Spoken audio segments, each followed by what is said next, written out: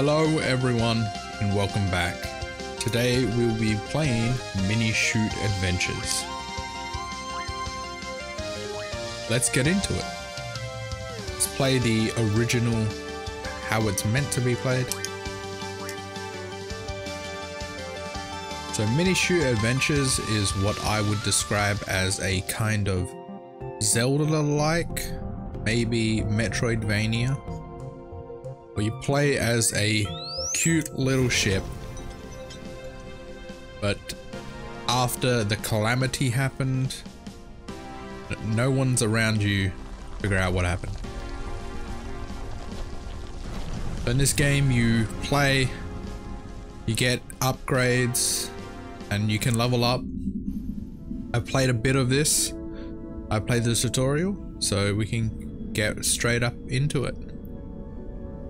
Wake up, little one. The corruption has emerged. The Unchosen is back. Search for your shipling friends. Retrieve my primordial powers and restore balance to the great crystal. So we can kind of get us out. Bam. So this is us. This is our player character. Cute little ship. So we can't shoot at the moment.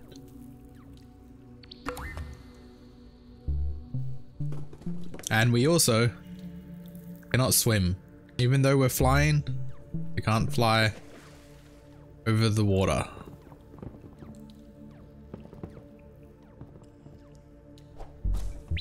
So we'll pick up our first upgrade.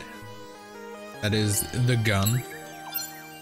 It is a twin stick shooter, so you do shoot using the right analog stick. You can play with mouse and keyboard. It is perfectly fine. I played with it in my first testings.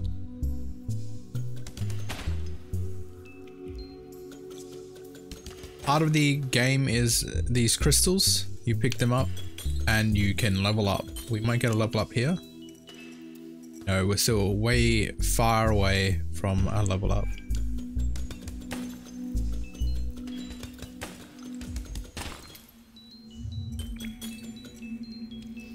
As this is kind of like a Zelda-like, there are a lot of different little hidden alcoves and secrets to be found.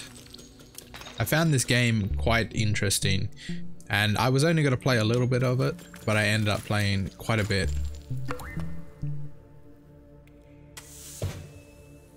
But I thought I'd come back and record it for you guys.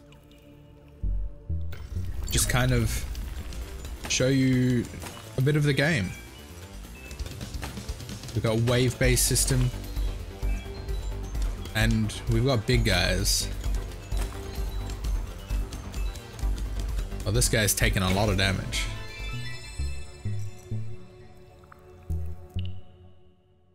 We will be... So you've got manual aiming, you got assisted and automatic. Assisted is kind of what the game should be played with if you're playing with a controller. So here's our first level up. Bam. So yeah, that level up gives us 1 skill point, and we can go into the menu where we can upgrade. So here we have a bunch of skills that we can upgrade: crit chance, move speed, damage, and of course bullet spread. We do unlock some other stuff as well, but later on.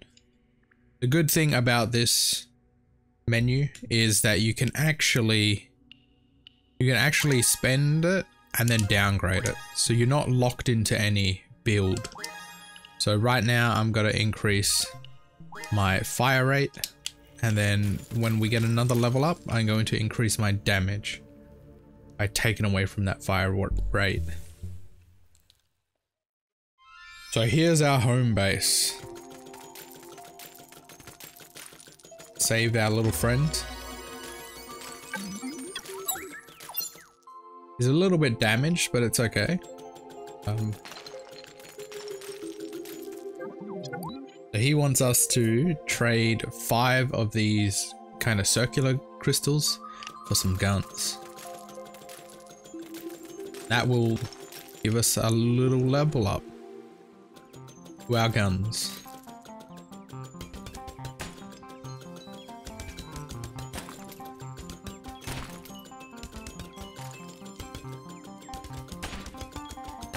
Game is quite a chill game. It does get a little bit bullet helly towards the end,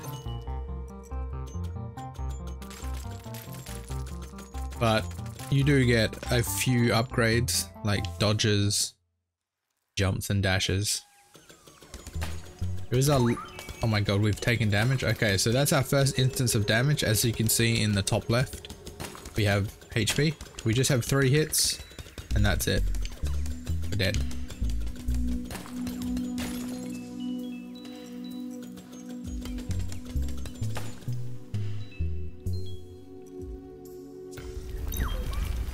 Oh no, we've been ambushed by these guys that run around. Oh, wasn't paying attention.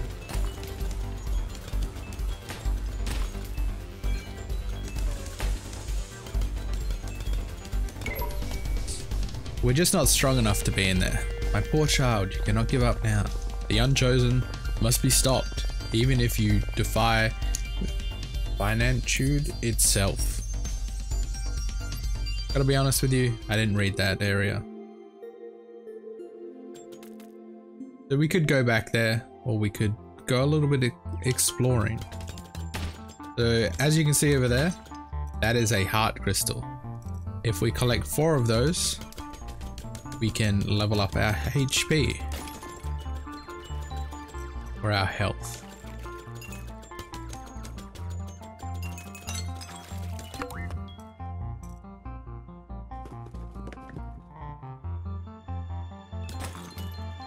There's really no such thing as a wasting XP. Killing people, killing things, it doesn't matter if you die, you still keep all your XP.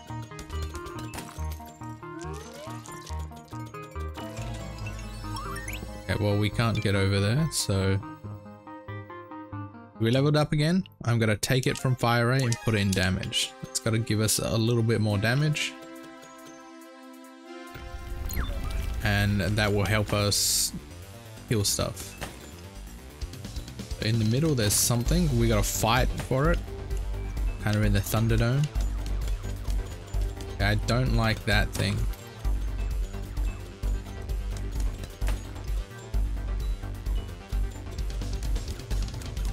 As you can see, when things get damaged, that is a big guy. When things get damaged, they start turning like a shade of red. The closer to like pure red they are, the less amount of health they have. And he died. So we got one of our big coins. Seems like we get those from big enemies. And we got a little map. So that's currently where we are. That's our main objective up there.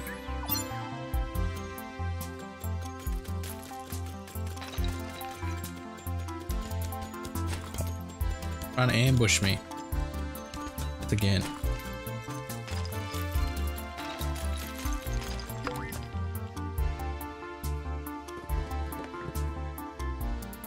Open up another little area. Come through here. This kind of maze. Some golden key there. Don't think we can do anything here, so we'll have to come back.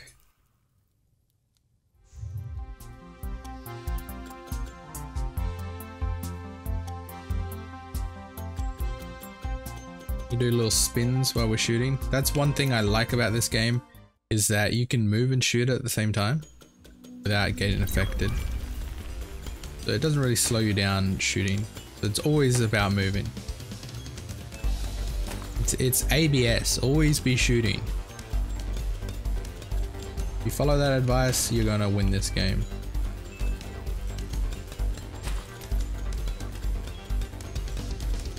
I'm getting some tight dodges in here. Okay, we've got another big guy. Don't know if we've versed his kind before. He's got a lot of HP. He will fall like the others have fallen. Take another one of those, and we will take our heart piece. So 3 more of those and we get a level up. Okay, we can't activate them yet, so we'll come out of here. And this is where the Metroidvania style comes in. The game is meant to be played going back and forth to different areas.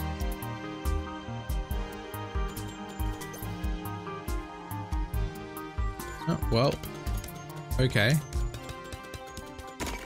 Just put us in a dangerous situation like that.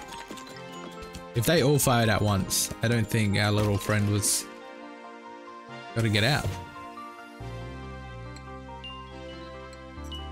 So we can pick that up and we can head back. But one of the upgrades I like picking is range, because that means we don't have to be as close to the enemy as we need to be. Further away we can be, the safer we are. I'll trade you for 2 guns. So this gives us double the damage, I think. I don't know actually how it works. We're shooting things really hardly now. Our damage potentially doubled?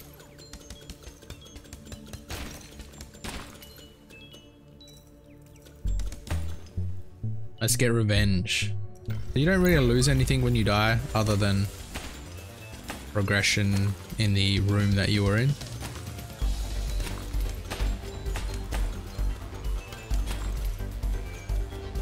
Now we're a bit stronger. Not strong enough though, it seems. That's a little HP. And we get another one of these.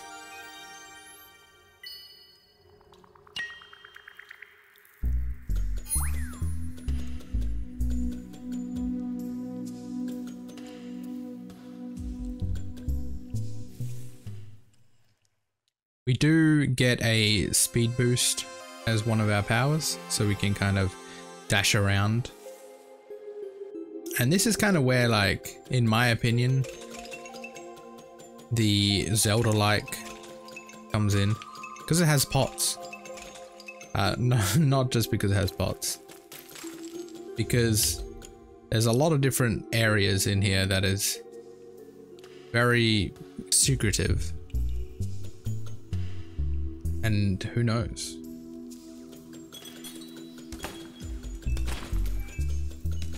Like this area, which we're versing upgraded enemies of the base level guys. And they take a lot of damage. But any enemy is good XP. When we're such low level at the moment, leveling up anything is really good.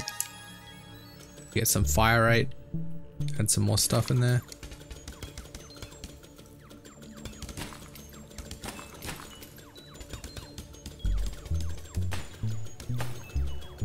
Obviously the bigger enemies give more XP or little crystals, and the smaller enemies give less.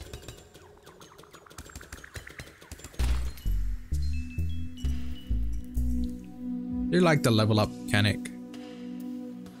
Kind of interesting that they have the whole gems filling up. Yeah, I don't think we're supposed to be here. We're really struggling to deal damage to these guys, and we kind of have to dodge a lot. But we can dodge, as long as you do the ABS method. Always be circling. And you can never get hit.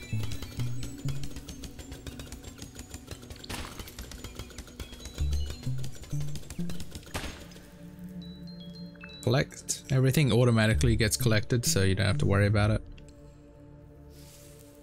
We can go under here, pick up our little treasure, and we are one step away from getting another heart piece.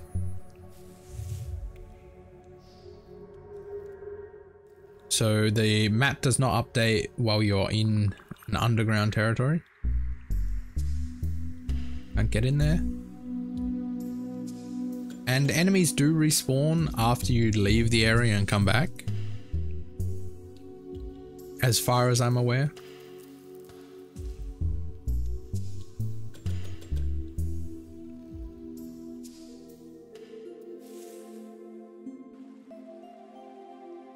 So we can buy another gun, but we need 22, which is a lot.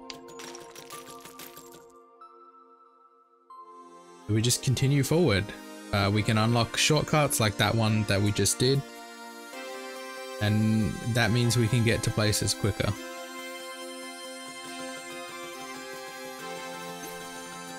We unlock this area over here. Might as well check it out. This, oh. Looks like we're gonna get our first upgrade. Just have to clear out some few of these rapscallions. I'm not sure if these are the same species as us. They're shiplings or not.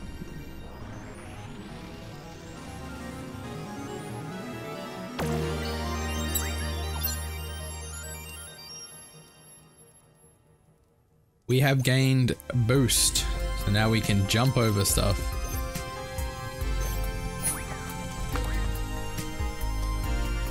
Which will lead us to our first boss. It's a shame that it runs out, but it charges pretty quickly.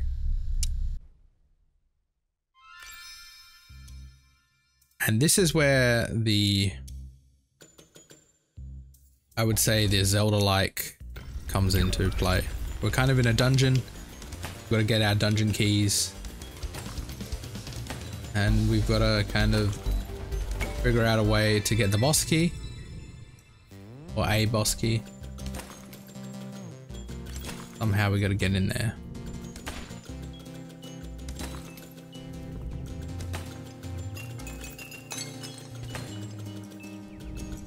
And as you can see, the very like start of the bullet hell happening. Once you add more and more ships into the mix, these bullets don't disappear until they hit a wall. Whoa, nearly got hit there. Plain silly buggers. Okay, so this is our very first big guy. They do appear in rooms and they're not just special spawns.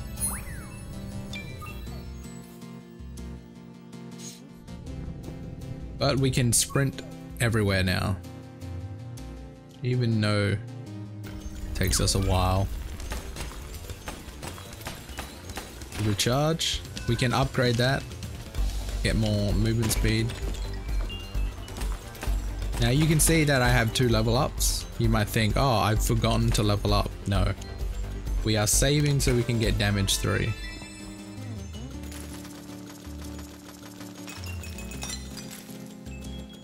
And by getting damage 3, it's going to make this boss a whole lot easier.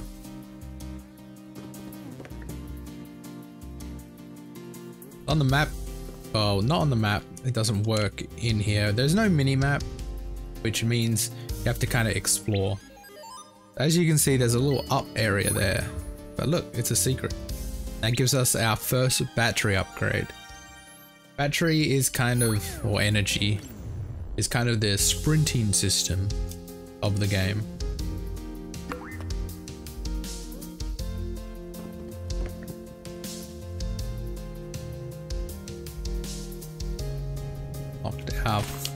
Used our first key. Once you use a key, that's it. You can't get it back. But there is enough keys to do everything in the dungeon.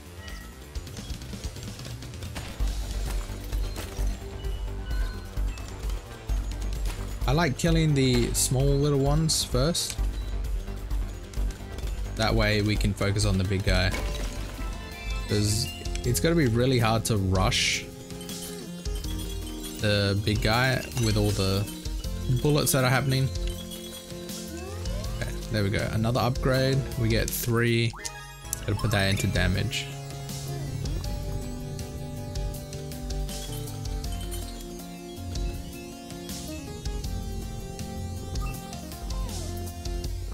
You think we'd be able to get that, but we can't get over. Gotta be a way that we can get over there. Maybe we can upgrade. Can't get over there either. Ooh. Nearly fell off. Falling off doesn't do any damage to you, which is very nice. But it does put you in perilous positions. It might put you in the path of a bullet or an enemy. So it's best not to fall off. But that's where we put our boss key, which we don't have. But we can now pick up another upgrade.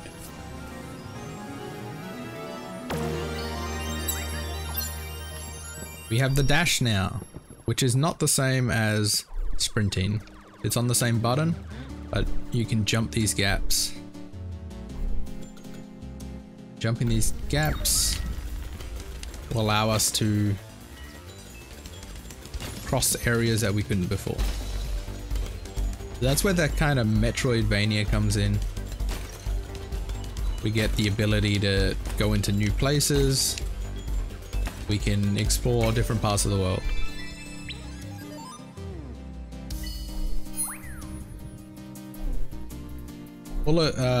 The dodge is not really a dodge in the sense of, say, enter the gungeon or something like that,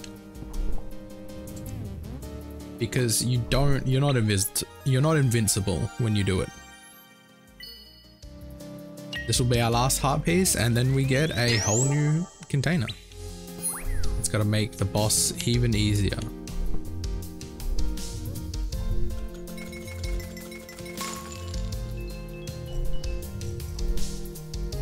Little secrets like that help us level up. And there is ways where you can just farm enemies for different points. Don't have enough keys. Luckily we can go up here.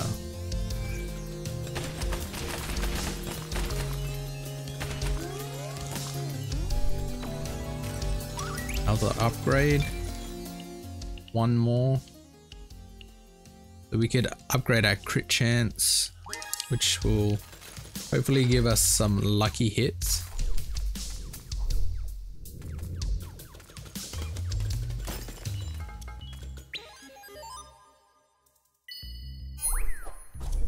I think crit is double damage, but I'm not sure. I don't have the actual technical document that tells you what it does.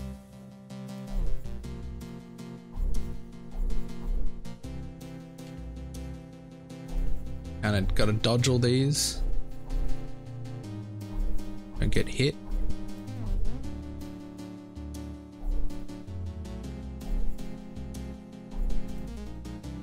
The bigger the bullet does not necessarily mean it does more damage. I'm pretty sure all hits do 1 damage except for red bullets.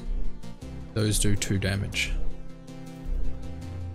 And you'll know what a red bullet looks like, because they're pretty distinct. So here we are.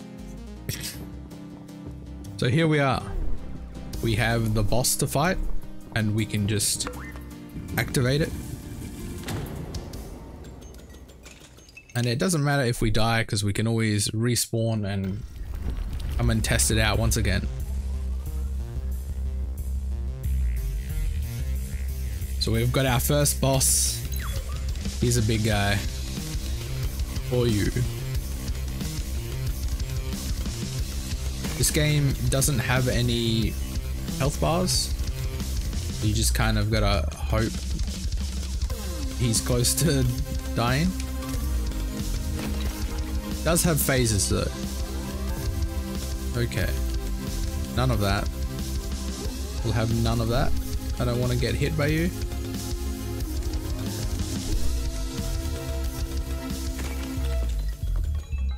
He must be dead soon. Come on.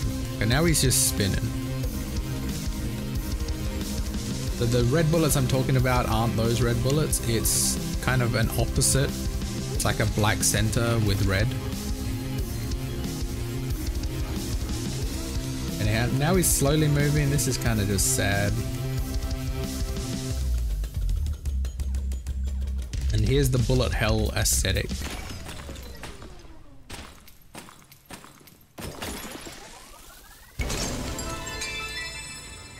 Well, he exploded.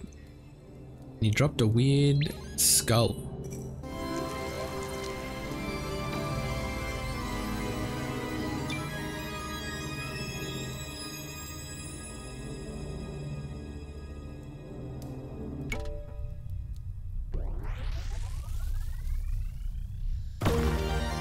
Dungeon complete.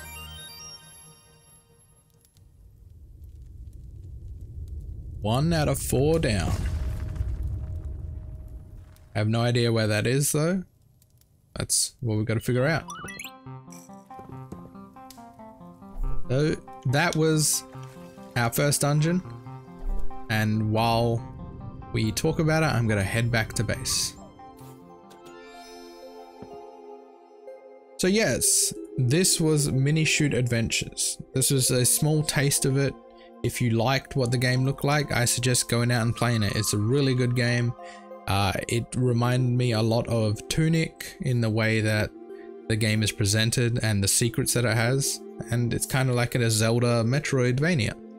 But thank you guys for watching. I will see you guys next time. Goodbye.